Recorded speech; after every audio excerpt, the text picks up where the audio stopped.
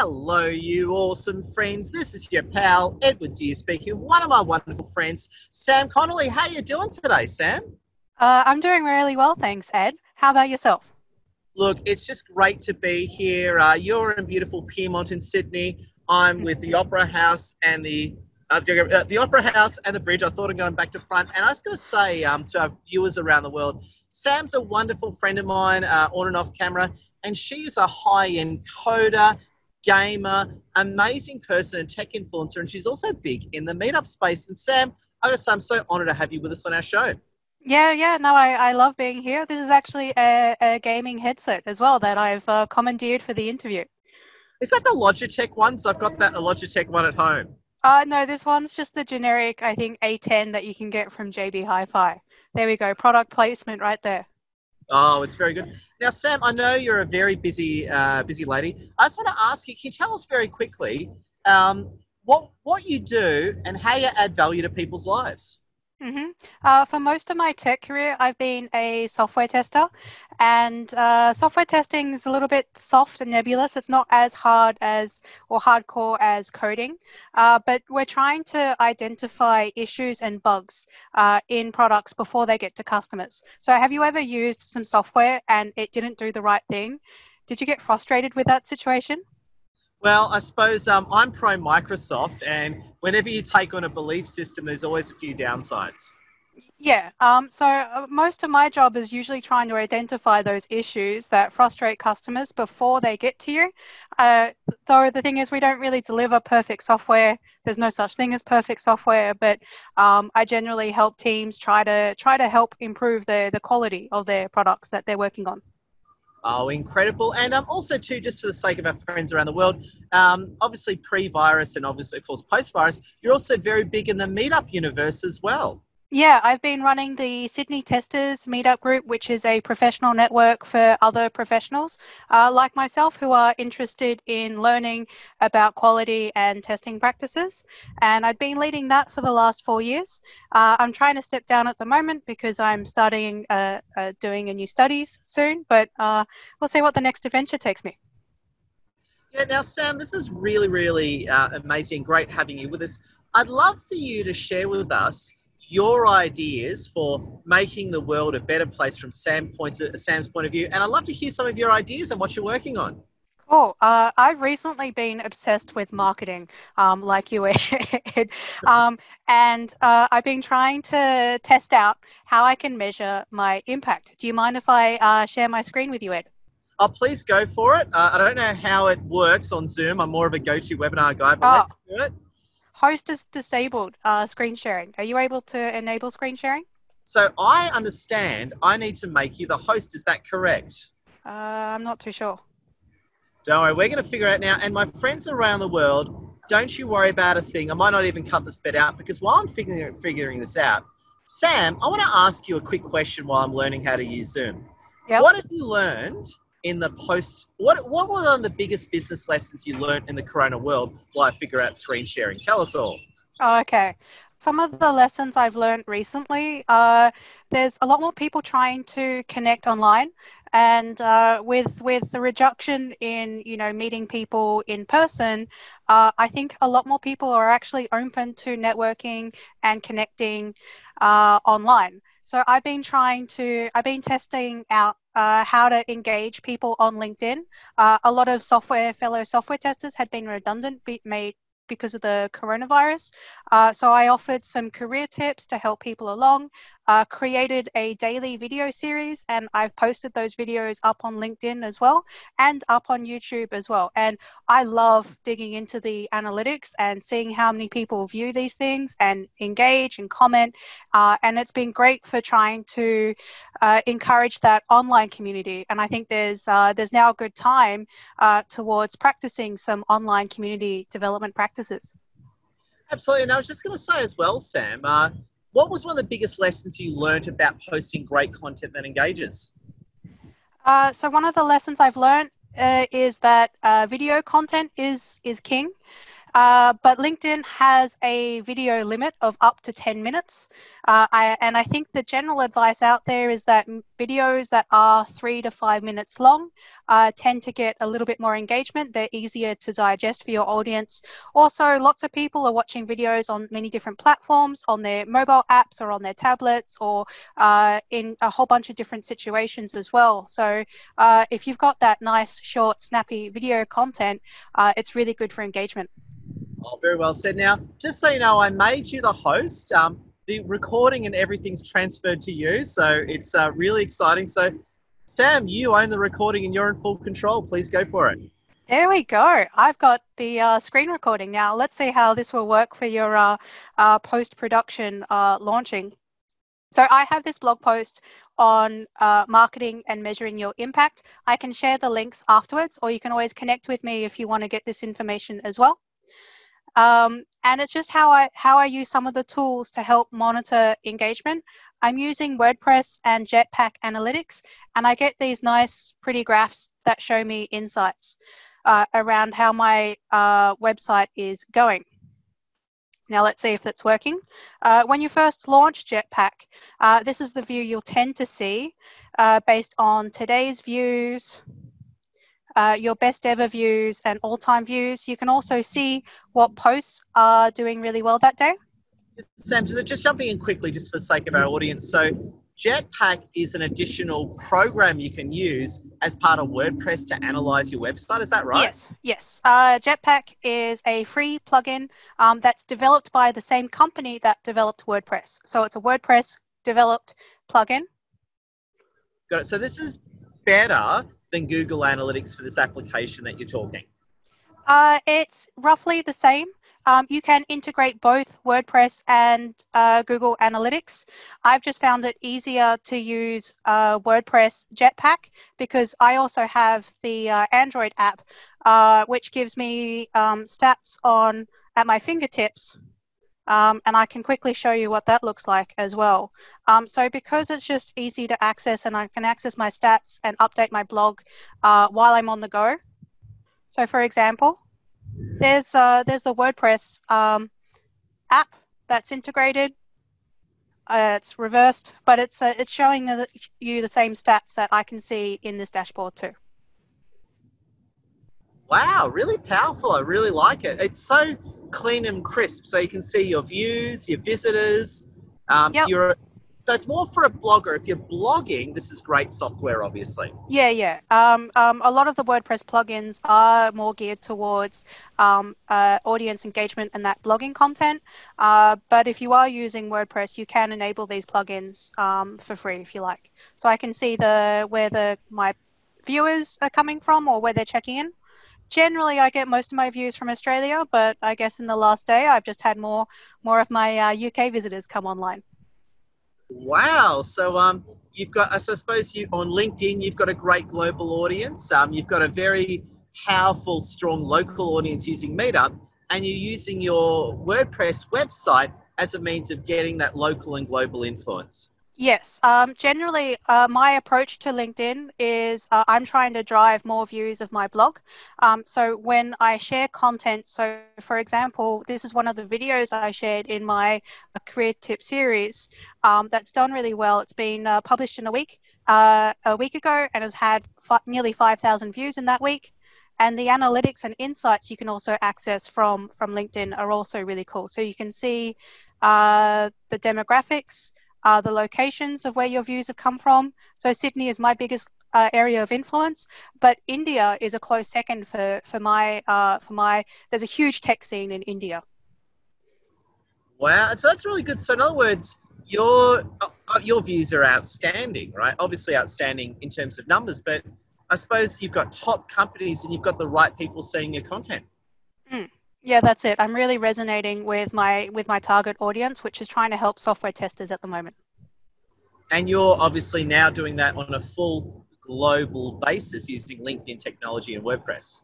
Yeah, and by posting and sharing content online, I have been able to reach that global audience in the industry too.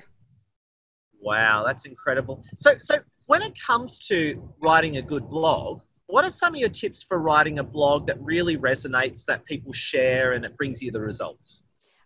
I would say like the structure of your blog is really important. I used to just write big giant walls of text and I never really bothered promoting it. But coming from a design and user experience background, I applied some of those principles to how I lay out my blog. So you want to break up lots of content. People don't have a lot of time to really deep dive and read into your content. So if you want stuff that's easy to scan, you have one or two paragraphs, you have your headings which help people scan. So think about it like a newspaper. You have the above the fold, you have the headline that grabs the attention, and the headlines around people will scan and dig deep into something that piques their interest. So if you think about the design principles that's used in newspapers, where you've got a heading, you break up the content with both images and titles. That'll be really good for people who are scanning these your blog and your content on many different platforms as well. Wow. And I mean, this is great. I mean, your results speak for themselves. How do you really gauge? I mean, I know we've got total views and all that, but how do you really figure out what people want to know? Like, how do you do that on a daily basis? Figure out what content's really hitting the mark? I'm going to stop sharing my screen there. So we're going to go Yeah, back to full awesome. screen. Um, uh, it's really, you can apply the same mindset you would apply for software testing. Generally, when you're testing something, you don't know where the issues are, but you try something, you experiment, try different types of content, and you just see what resonates more with your audience and measure and monitor for that too. So I didn't know that my career tip series was going to resonate a lot with people. I thought it might resonate with a couple of people. I know maybe a couple of people who've been made redundant, but it's actually surprised myself with how much that type of stuff resonates. If it's got that general broad appeal, because nearly everyone goes through a job hunting process at some point, it does resonate more than, say, my developing a mobile app test strategy, which is just a little bit more niche. So I get it. So in other words, so you look at your data on an obvious basis using Jetpack and LinkedIn Analytics. And so you just put out different content and you just found that content that obviously relates to career, that was just sort of like the nuclear missile. That was just the little diamond that you found. Is that right? Yeah. So that stuff is resonating with people, I think, more so now. Also because of the pandemic, and people are really concerned about trying to keep their jobs at the moment. But I think it has general broad appeal as well. So I imagine that type of content is going to continue to engage, and I can reuse and rehash that content in the future too. Generally, when I connect with anyone on LinkedIn, I'll send them a template message saying, thanks for connecting. Here's my favorite blog post. How can I help you? And often a lot of people are asking for tips for job hunting. Can you review my CV? And a bunch of those things. So now I have all of this content that I can easily respond with. If someone's like, oh, I got an interview with a big tech company tomorrow, do you have any tips? I'm like, I've got this YouTube video on interview tips.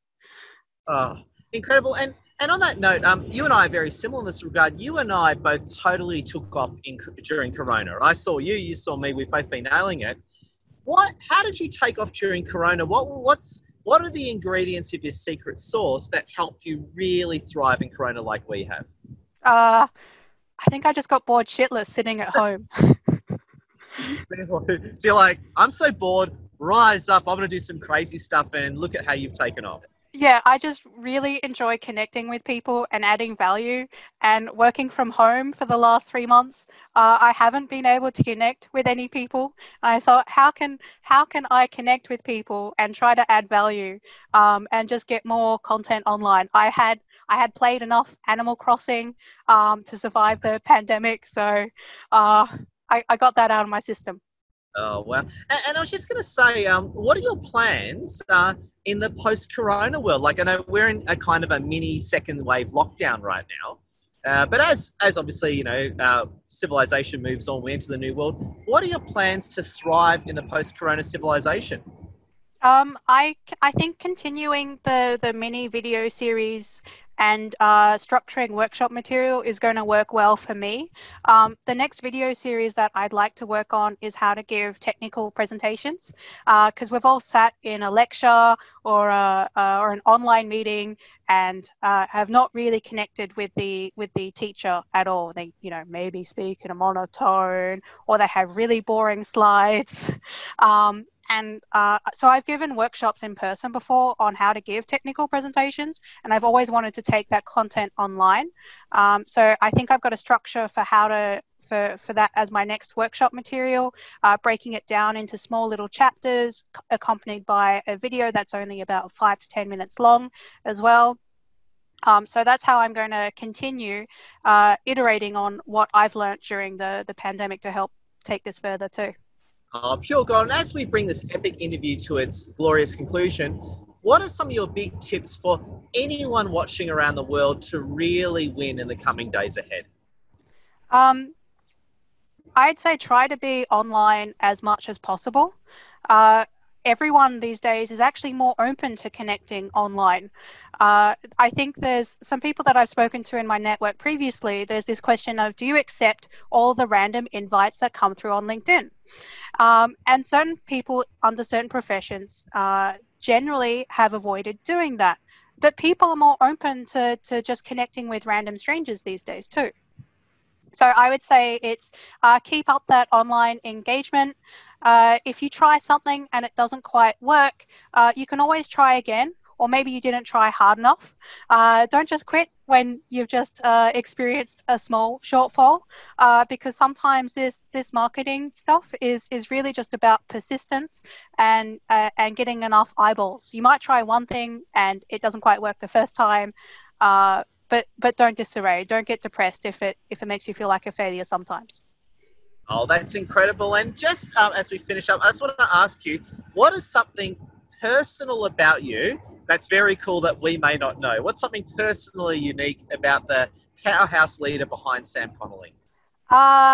Something personal about me. I've ridden my motorbike with Dykes on Bikes in the Mardi Gras a few times. It's been a lot of fun. Wow, so there's a lot of things there. You can ride a motorbike, which I'm terrified of. Was that like yellow jumpsuit with a katana, Uma Thurman Oh style? yeah, totally. I'm wearing purple, so purple's my favorite color. The last 2 times I've ridden in the Mardi Gras, I've ridden in the purple. They're right at the end of the parade. I have a sports naked bike. It's a Kawasaki ER6NL 650cc. I've done a track day here in Sydney. My mum bought it for me as a birthday present recently. It was a lot of fun. Now I'm going to ask you something. Post Corona, can you take me for a spin? And can I put a GoPro on my head? Totally. We can organize that.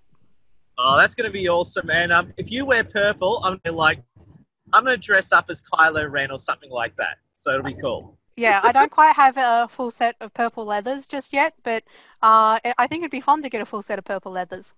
All right. So when it's safe and legal to do so, stay tuned, everyone. We're gonna, you get the helmet, you stick. I'm gonna do the GoPro thing on my head. You know that little alien thing. I want to do that. I've always wanted to do it.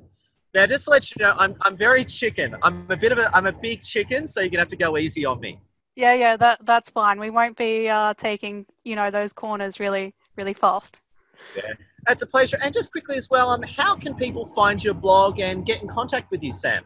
Yep. So my website is bughuntersam.com. I use that alias all online, also on Twitter. So Twitter at bughuntersam. Just remember my name's Sam, and I like to find bugs in software. Sam, it's an absolute honor. I want to give you the final word. What is your big closing thought to wrap up this outstanding interview? My big closing thought is try to keep your hopes up. We're working in a really depressing and a really stressful time these days, and don't give your hopes up too quickly. I've personally had struggles with my mental health, and I've had to try and keep on top of that over the last 3 or 4 months. We've never really operated in this type of period before, so if something's causing you stress, please take note of it, and please be kind to yourselves as well. Try not to stress yourselves out too much.